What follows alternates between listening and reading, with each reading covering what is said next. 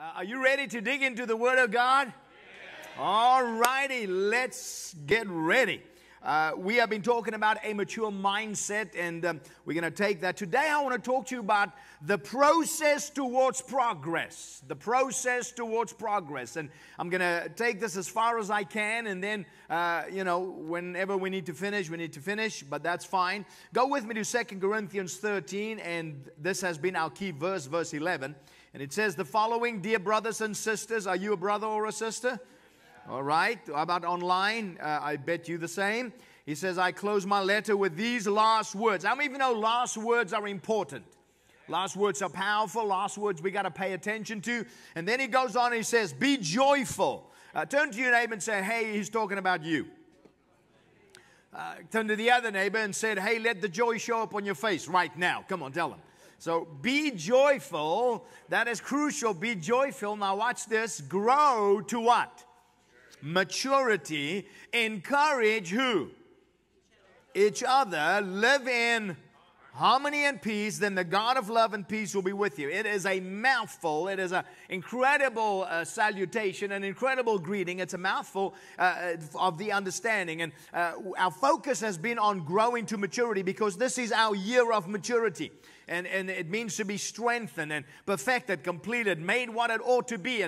And I don't know where you're at, but where I'm at, I want to be all that God intends for me to be. I want to be in that place that God has for me, that good place, that place, even though on the natural it might not seem good, but we know that on God's economy, no matter where we go, no matter what we go through, that God is always present. He's an ever-present help even in a time of need. Even in times of confusion, even in times when I don't understand, even in times when I don't recognize, even in times when it's difficult, even in times where I struggle to catch my breath. It's in those times that I sense God's presence. And not only God's presence, I need God's peace. And if I'm going to get to the other side, and if I'm going to continue and finishing this race that I'm supposed to run, I'm going to need endurance. I'm going to need God's help. I'm going to need the impetus and the power of the Holy Spirit, not just on a momentary place, but in a daily moment. Every moment I need God. I don't know where you're at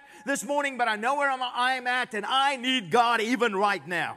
I need the presence of God. I need the peace of God. I need the knowledge that He is with me, that He walks with me through this process. Now, it's crucial for us to understand. And this word maturity is an incredible deep word. And I want to give you three more kind of understandings of this word. And I'm going to give you three verses. And this is just for free. You don't pay for this. And check this out. 1 Thessalonians 3 verse 10. I just spit it out right there.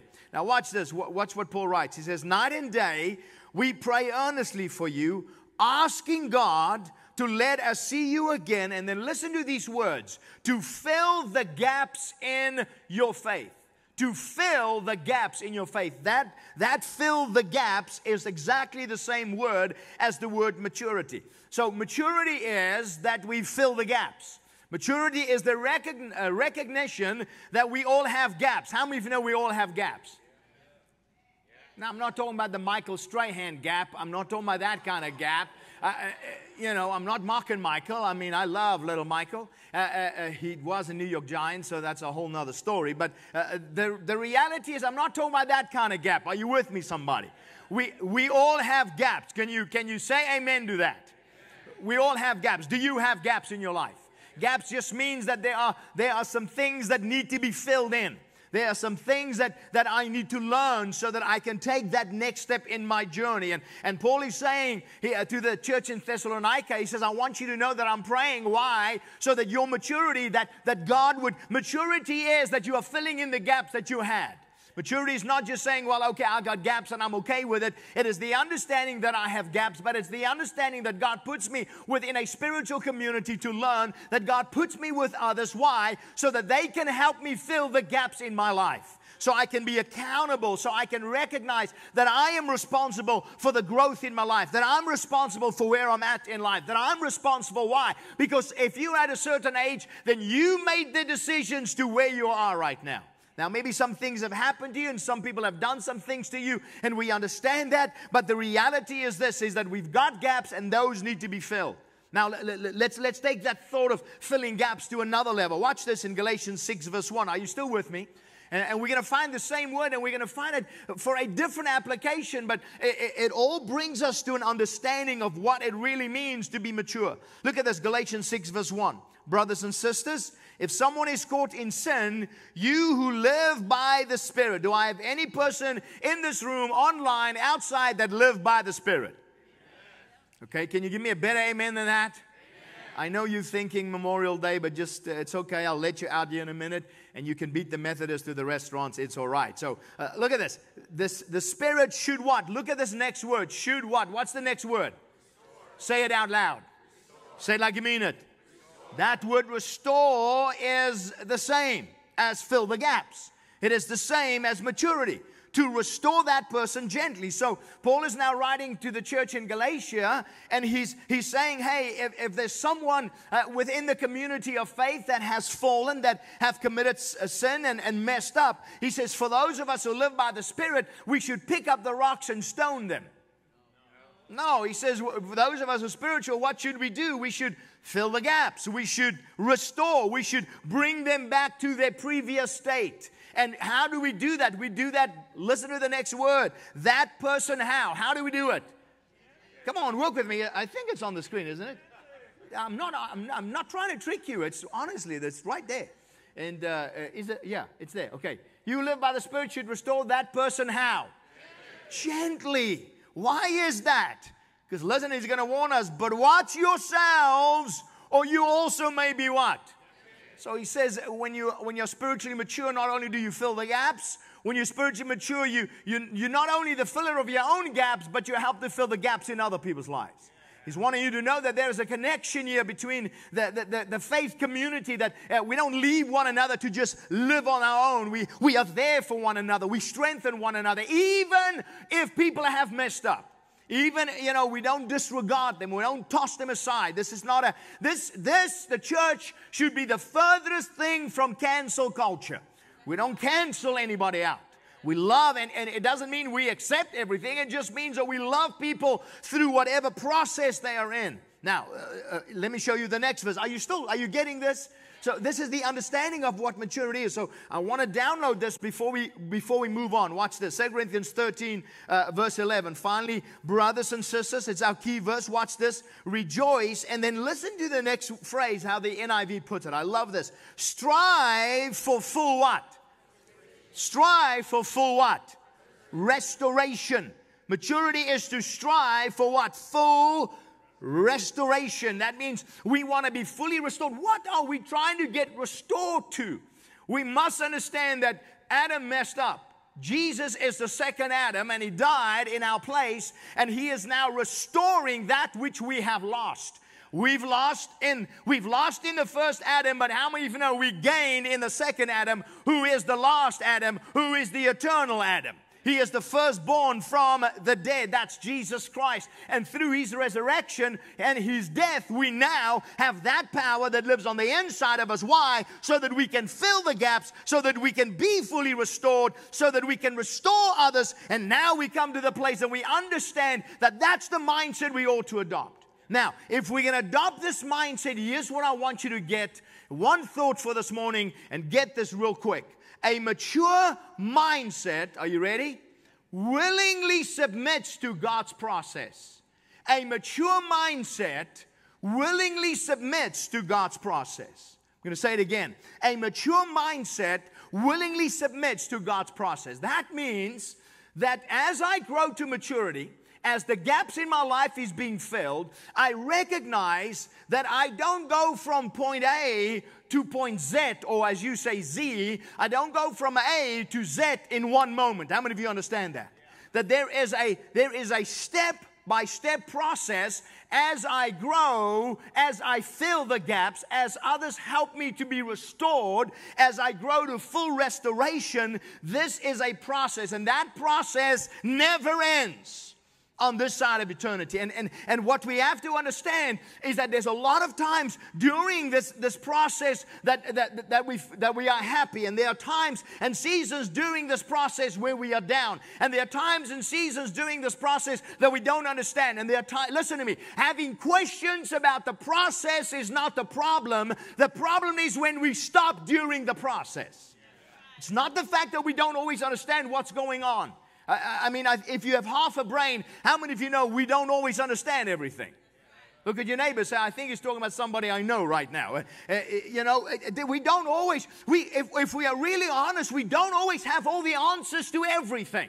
We don't have all the answers. We know who is the answer, and we know who ultimately will give us the answer. But we understand this, that God wants to restore me to that state which I've lost. He wants to bring me back to the original intent that God intends for me. He does that through Jesus. And as long as I'm in Jesus and walk in Jesus, then He builds my life and brings others into my life so that the gaps in my life can be filled. Why? That takes a process. Now, in this process, there are going to be seasons where it's tough, where it's difficult. I want you to pay your attention to the screen, and I just want to show you a little video about sometimes maybe this will speak to you about the process and about as you're going through this process, how you have to hold on to what God says and hold on to the Word of God. Check this out. In a race, everyone runs.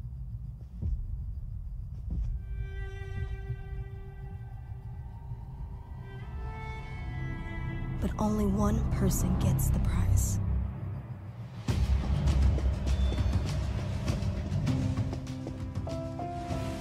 When I was a child, I spoke and thought and reasoned as a child.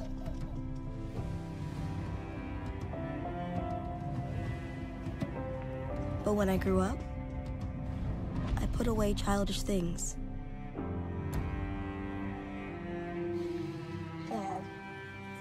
It's not much.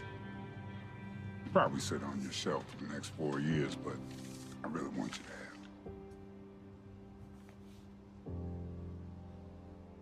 it. Cat is perfect.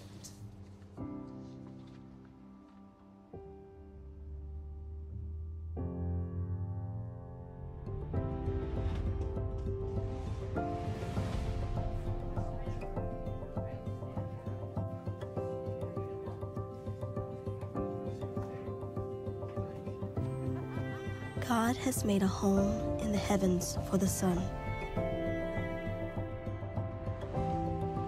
It bursts forth like a radiant bridegroom after his wedding. It rejoices like a great athlete eager to run the race.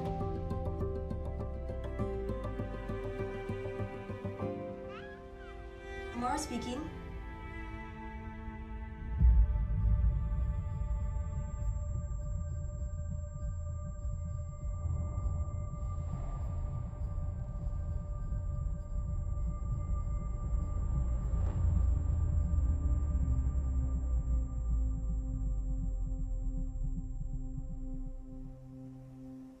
Don't be afraid, for I am with you. Don't be discouraged, for I am your God.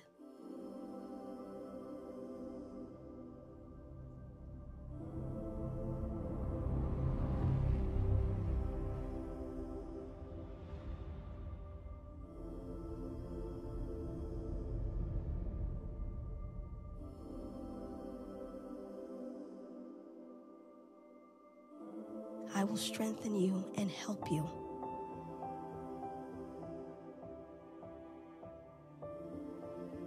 I will hold you up with my victorious right hand.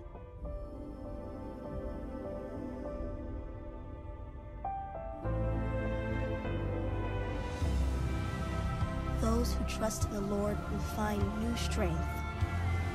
They will soar high on wings like eagles. Mom, please, everyone's falling. Thank you. They will run and not grow weary. They will walk and not faint.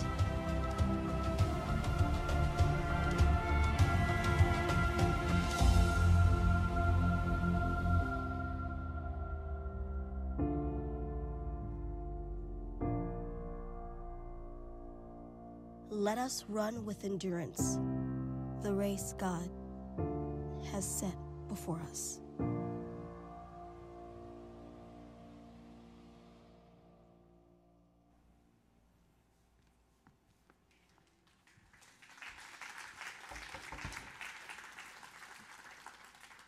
The key to finishing and finishing well is to keep on running. In the midst of the way that sometimes life can be twisted. And a mature mindset willingly understands and submits that I'm in a process. You're in a process. We are all working through things, and we are all in a place where we must understand that growth is not an automatic. Growth is a deliberate engagement of what God says. See, you're going to have to make some choices in your life. You're going to have to decide, do I really believe the Word of God? Do I really believe what God says? Period. Do I really believe that His Word is rich enough to help me to gain what I need to gain, to grow where I need to grow, and to remove what needs to be removed in my life? There's not one person within the sound of my voice, whether you be online, whether you're outside this building, or whether you're inside this room, that there are not some things that God has to chip away at you. There's not some things that needs to be removed from you. There's not some things that, and I know that we call it things, but I think we need to call it what it is, some sinful things in our lives. There's some areas of disobedience. There's some areas of non-surrender. There's some areas of non-submission. There's some areas where we have decided, guess what? I know better than God's Word. You say, Hennie, which areas are those? Those are the areas that we refuse to submit. Those are the areas where it's the area in your marriage, where it's the area in your relationships, where you decide, well, I know better than God how to handle relationships. How many of you know you don't? I know better than God than how to handle my money. Let me just tell you something, you don't. I didn't get a big amen for the money one, so it's probably because it applies to 90% of you. But anyway, the reality is that it doesn't matter what it is in your life. It has to be brought under the submission of God. And when you bring it under the submission of God, then it has to be submitted to the process of God. We are so quick to want to just go through it. We are so quick to just want to, I just want to move from here to there. I just want to get over it. I just want to get to the other side of it. But I want you to know that gratitude is built in your life when you allow the Holy Spirit to build you in the places that is difficult, in the places that's hard, in the places where you feel like I can't carry on, in the places where you feel like, man, I can barely breathe right now. Those are the places that the Holy Spirit comes and He helps to lead you through that process. Growth is not an automatic thing. Growth is a process. There's a lot of people that think, well, okay, growth is through osmosis. How many of you know that right now in this moment you are not growing? Boy, you're quiet. Turn to your neighbor and say, I think it's because he's preaching real bad. That's why I'm not growing. It's not that. How many of you know no matter how I preach, that's irrelevant to your growth? Now, if I give you the right tools and I give you the right food, because growth is cultivation. Growth is not a feeling. Growth is not an emotion. Right now, what am I doing? I am helping you to grow, but you're not growing yet, because growth only happens when you apply what you've heard. When you apply what you've heard, that starts the engine of growth, because that's part of the process. Sitting here and hearing the Word of God, that's wonderful. Why? Because a lot of people don't even do that.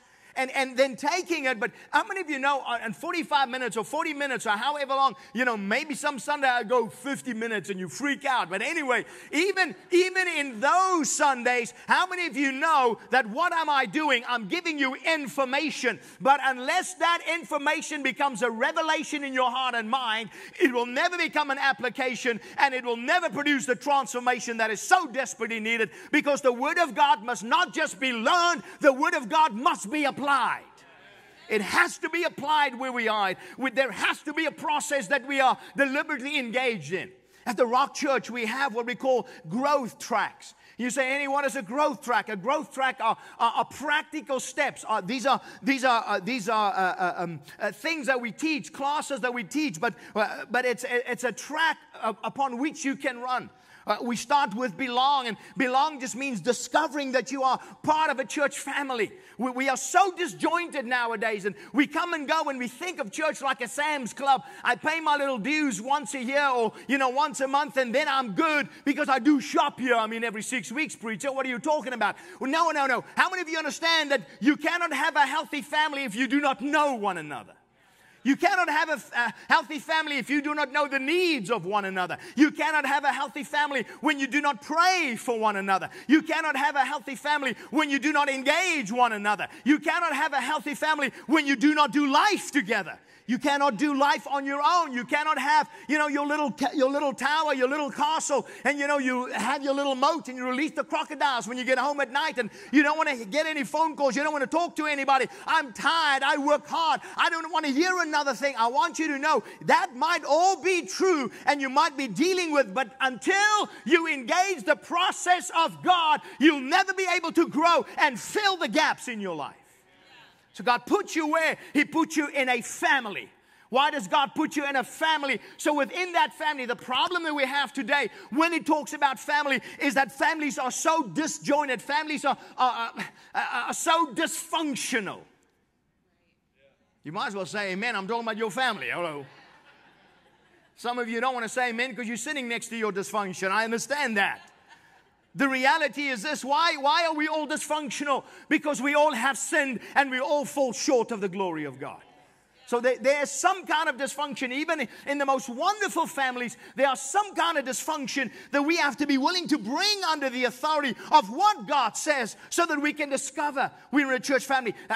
If you have not gone through the belong growth track, then I'm asking you why. Why have you not taken the next step? Because it's part of the journey that God has for you. We have another growth track called Grow. And what that is discovering my spiritual maturity. It's the things, the tools that we teach you practically on how to have a prayer life, how to study the Word, how to know that what we are believing, what the Word of God says, and what is true and what is not. It helps you to be established. It is part of the process. Let me ask you, have you engaged that? Have you gone through that process? Are you willing to take a little 45-minute, once a week and go through that process? Or you say, no, you don't understand. I'm too busy. Can I tell you what happens? You must build the reservoir before the storm comes, not build a reservoir when the storm is pouring down around you. You must build the relationships before the challenge comes, not build the relationship when the challenge comes. Are you with me, somebody? It's called process. The thing is that we say we want the growth. We say we want God to fill the gaps, but then we refuse to engage in the process that God has put us. If God has not placed you at the Rock Church, if this is not your church, and this is not where God has for you, then I want you to know you got to find your people. You got to find your tribe. You got to find the people that you need to do life with. You got to find the people that you can grow and engage in the process and not have a spiritual arrogance that says, well, I've heard that before. My question to you is not, have you heard it before? My question is not even, did you preach it before? My question to you is, do you live it now?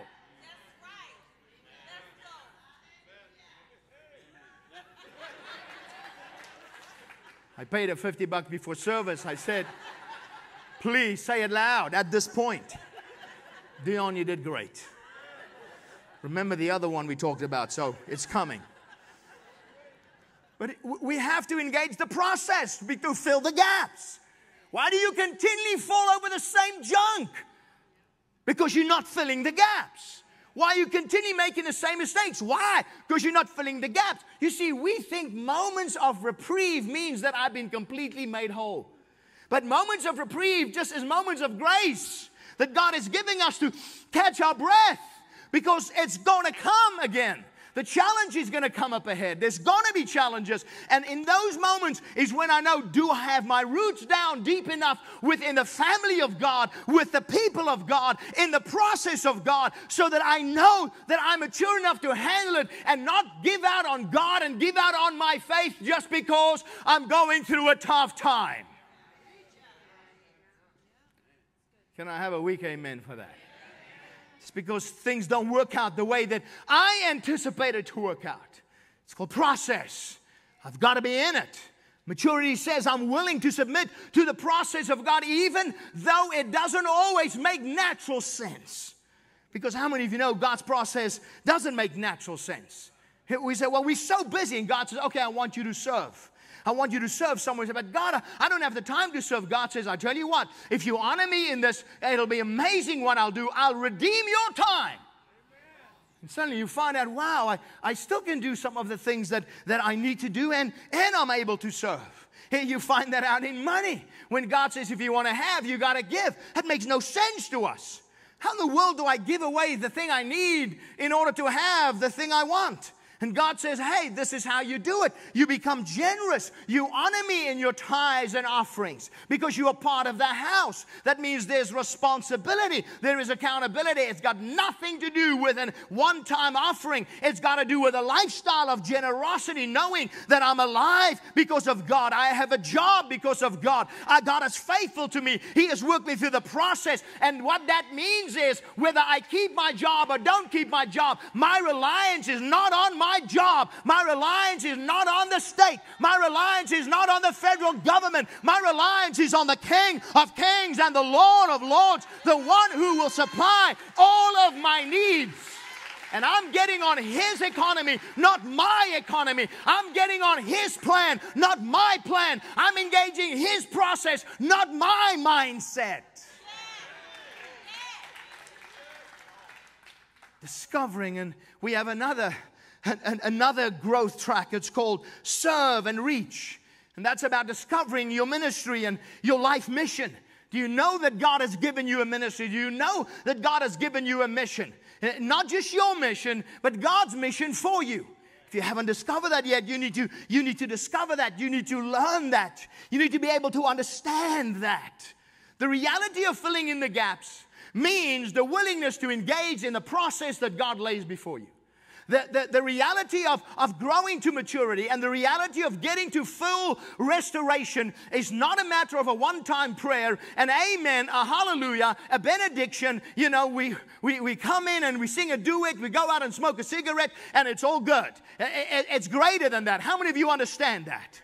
It is the digging in of your life. It's the digging in of your roots. It is the planting in the house of God. It is the taking the nourishment from the Holy Spirit. It's taking the Word of God as something that absolutely feeds my life. It is my food. It is my nourishment. It is my necessity. I have to have the Word of God. It's not just a convenience. It's not just something that I have a Bible app because I'm a Christian. It's greater than that. This is my life source. Your words to me are spirit and they are life. I must hear the Word of God first before I hear anybody else's word. I must listen to the voice of God before I listen to any other voice, including my own.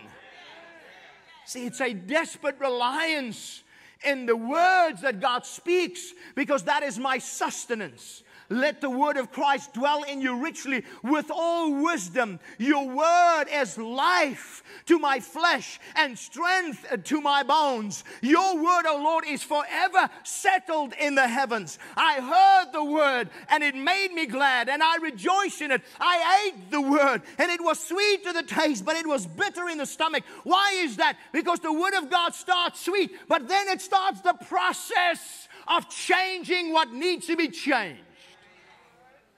Everybody in the church wants change, but nobody is willing to pay the price for it. Everybody wants a revival, but nobody's willing to get on their knees and pray for it. Everybody wants a miracle, but nobody wants to pick up a towel and wash the feet of those who might not be worthy. Everybody wants to be great, but nobody wants to do the things that doesn't seem great. Everybody wants to be somebody when they don't understand that the greatest somebody became nobody so that we, the nobodies, could become somebodies through Him. Christ stripped Himself, made Himself of no reputation, taking on the form of a servant, humbled Himself like a man to the point of death on the cross. Therefore, God has highly exalted Him exaltation in God's kingdom can only come through the willingness of you and I being willing to engage the process of God by submitting ourselves to the Word of God and the will of God. My question to you this morning as we come to a landing is this: are you willing to adopt and change according to God's way, or do you say, no, Hennie, it's only going to be my way? Are you willing to hear the word of the Lord this morning? Because it's a penetrating word. It's a short word, but it's a challenging word. Why? Because I must understand that it is a process. God's moving me from one place to another place. And when I move from one place to another place, there are things that I'm going to have to lay bare. There are things that I'm going to have to open up to. There are things that I'm going to have to change. You cannot have a new life until you have a changed mind. And until you change your mind about certain things. And I'm not talking being so open-minded until your brain falls out. But I'm saying that you've got to open up your heart and your mind to the Word of God. You see, we open ourselves up to everything else. And we put the seeds of the world in our minds instead of putting the seed of the Word in our minds. See, when you cultivate, once you put the seed of God in your mind and in your heart, there's a cultivation factor that happens. There's a building factor that happens. There's that working that happens. Why? Because there is a weeding and seeding that needs to happen in all of us. Some of you are full of weeds. Some of you smoke weed. You say, yeah, somebody just said they don't inhale. Well, then what's the point?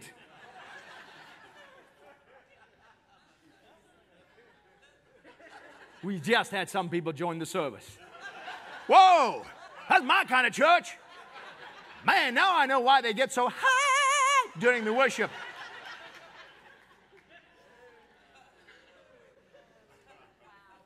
Process. Are you willing to engage God's process? Are you willing? If not now, then when?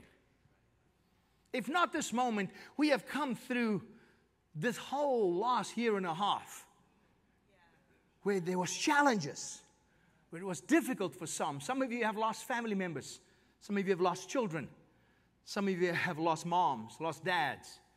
Some of you have been in deep, deep places of pain. But now, what now? What now? What do we do now?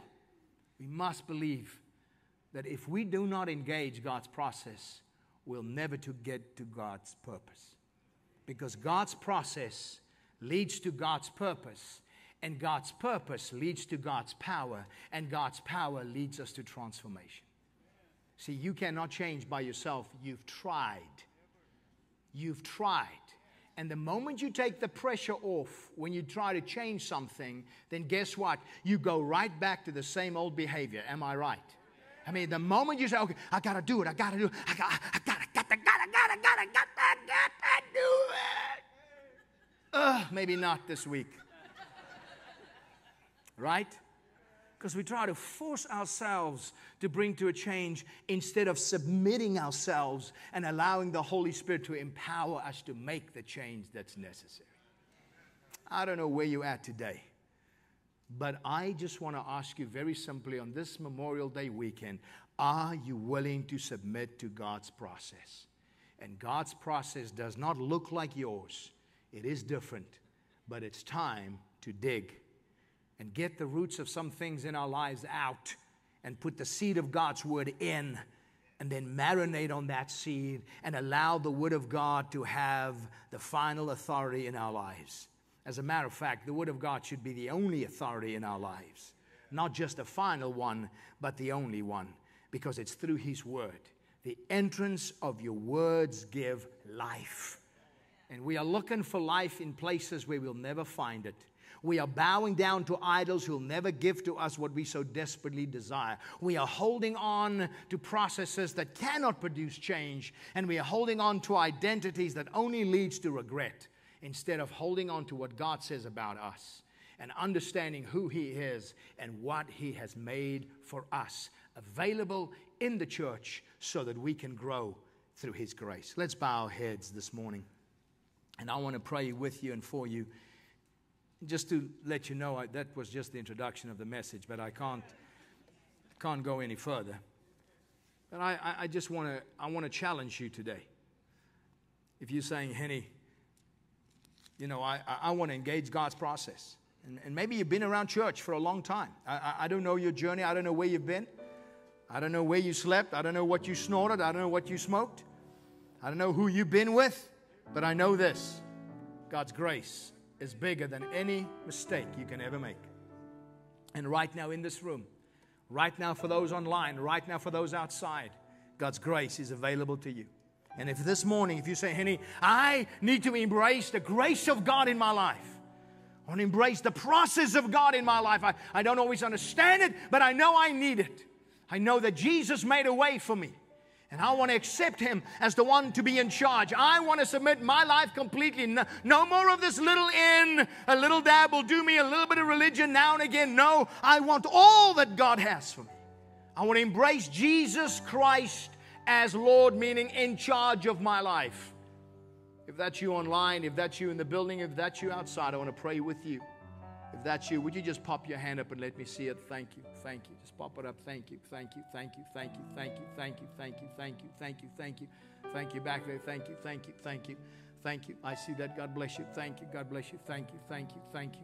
Online, you do the same. God bless you. Outside, you do the same. God bless you. Thank you. I see that. God bless you. I'm going to lead you in a prayer. There's no magic in this prayer. It's just a way of submitting your heart and mind to the Lord. And I want us to pray this right now. Would you pray with me? I'm going to encourage everybody online. Would you pray with us? Outside, would you pray with us? And in this room, would you pray with us? Just say this. Say, Lord Jesus, I come to you today, and I acknowledge that I need you. I ask that you would fully restore my life, that you would fill all the gaps, that through your grace and through your mercy, I will submit my life to you. And from this day, I want to follow you. I want to be a Christ follower. Thank you for dying for me on the cross, shedding your blood so I can be forgiven. I receive your grace and your mercy right now. Heal me from the inside out. In Jesus' name I pray. Amen and amen. If you believe that, give the Lord a clap offering that He is worthy of today.